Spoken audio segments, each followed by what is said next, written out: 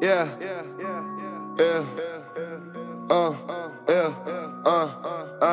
Real. Real.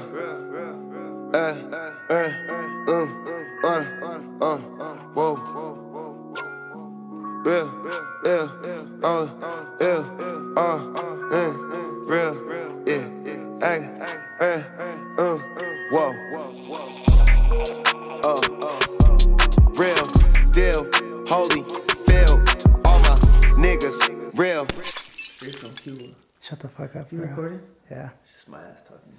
But it does look like so chill. Are you really gonna get in the high spot? If you don't do that, I don't do it. How good would it look on the video? 6:15 a.m.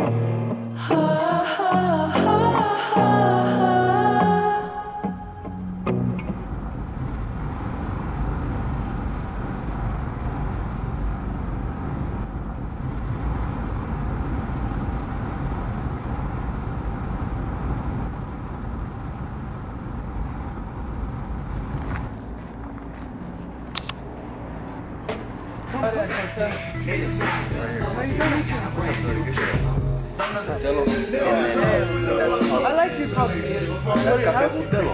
Coffee. Of course, stop.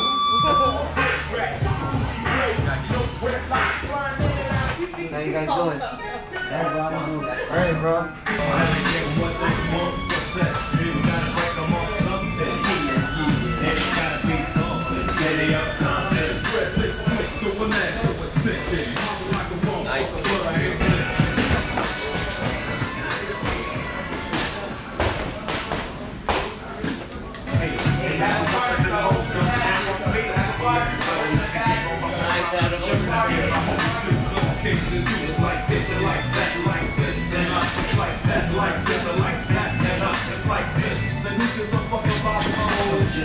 First dessert gonna be after his fight. Oh, probably motherfucking ice cream. Blizzard from Dairy Queen. Coco Flan, Cold Stone, which is not going to be in where we're going to be at. Some Choco Flan. And that boy could down a large Blizzard in 10 seconds, so. His wife Andrea makes some bomb ass Choco Flan. I put $100 on it. Call him the ice cream man.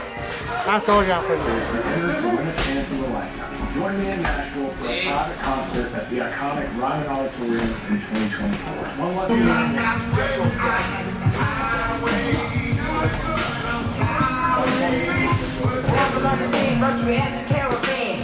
Jam on it, Joe. Nice, good level shit. Here you go.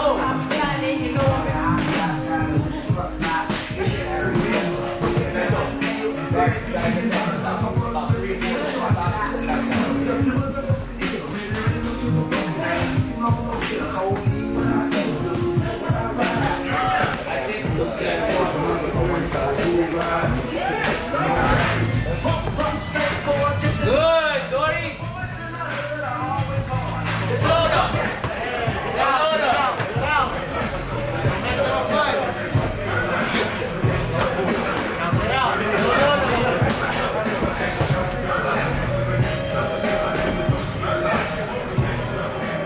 Here we go. Jab, jab, jab, jab.